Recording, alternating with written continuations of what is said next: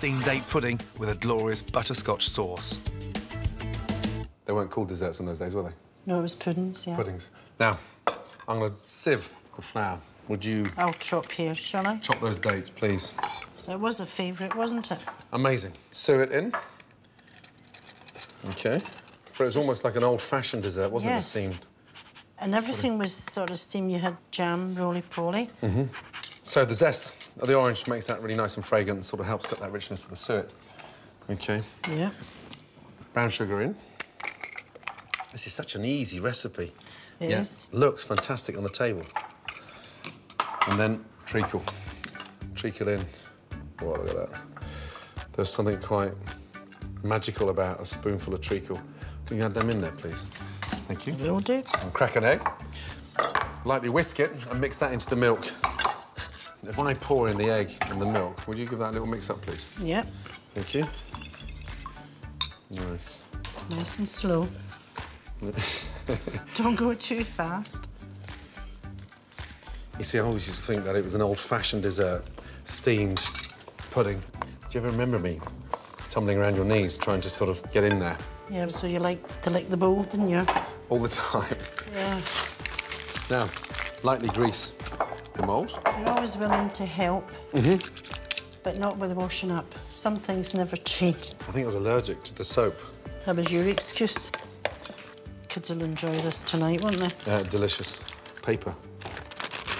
That goes on. So the secret behind the parchment paper is to keep that nice and tight. Tight, yeah. There we are. Good. Now, oh. Hey, wash my hand. Come on. Tightly cover with foil and place in a pan of water and let it steam for around 2 hours with the lid on. Are you going to wash up, Gord? One more, please. Eh? Just for once. Wash up. Mr. Ramsay. Oh, dear goodness. You let that smash? Mum, you handed it to me and you dropped it. Come on. I didn't drop Whilst it. Mum forces me to break the habit of a lifetime... Dear, oh dear. That's the thought of you washing up. It does that to you. Here's how to make an amazing butterscotch sauce to serve with the pudding. Add butter into a pan, brown sugar, golden syrup, and a pinch of salt and vanilla seeds.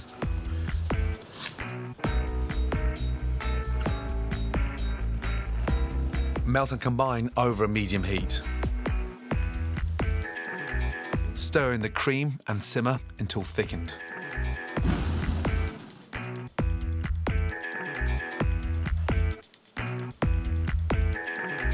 That's the taste of my childhood in a jug right there, and it will keep in the fridge for a week.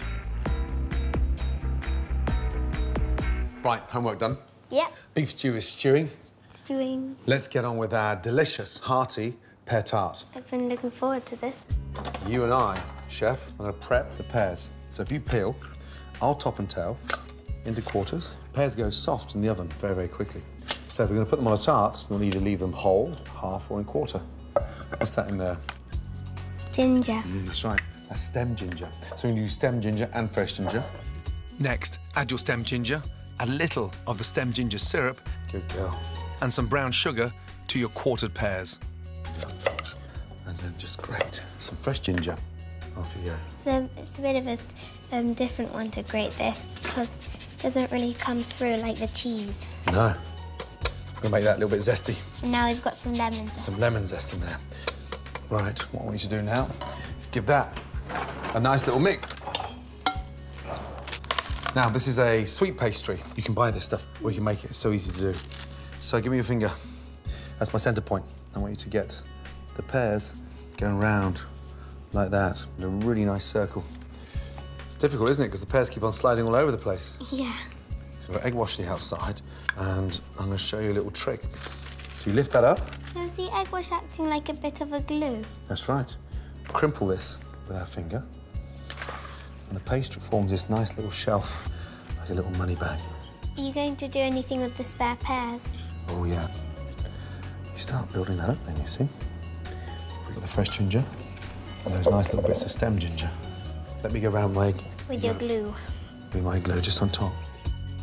Tilly's last job is to give our tart a good dusting of icing sugar. So that caramelises it and colours the pears beautifully. It's a bit like snow.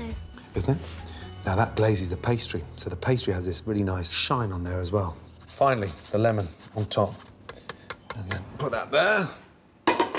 180, and in she goes.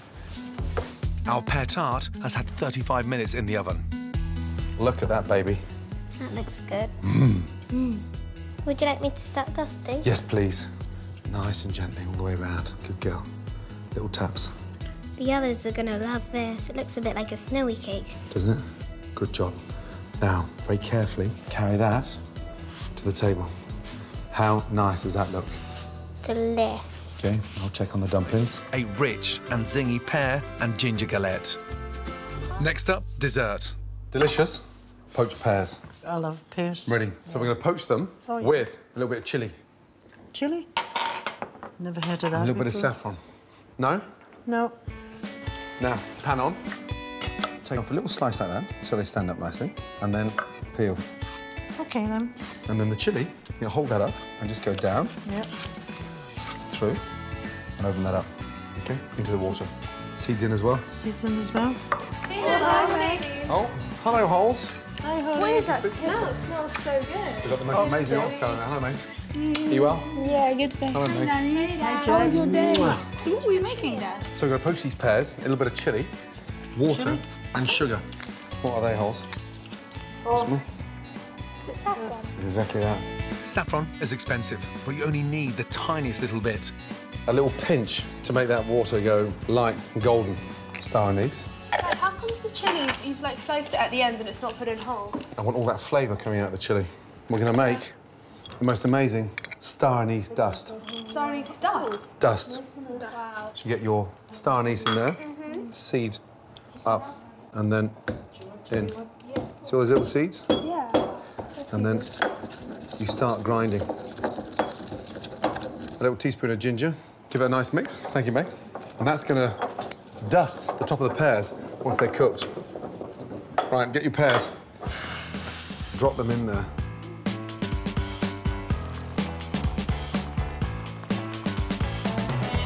And that's what we're going to sprinkle. Ginger and star anise. Wow. How nice is that? Very good. Oh, that's lovely, isn't it? So once they're cooked, cooled down, sprinkle that over the top. Right, have you guys got homework? Yes. See you guys Come back later. shortly. Thank you. Love you, Dad. Love you, Dad. Love you too. Bye. Turn that down Bye. and let them boil. Okay? Bye. Thank you, guys. Bye. After an 8-minute simmer, our pears should be ready. Now, just get your knife, Mum. Put the knife through and see how easy the knife is. Beautiful. So that means they're soft and cooked. Now, you can leave them in that overnight, 2 or 3 days. All right. And they just get darker and more beautiful. The good thing about the cooking liquor is that you don't throw that away because you can use that again for repoaching. Beautiful. I mean, they look impressive, They smell delicious, don't they? don't they? A bit of chilli. Look at the colours now. It's lovely, isn't it? Colours are amazing, man. And just... But it smells delicious. Doesn't it?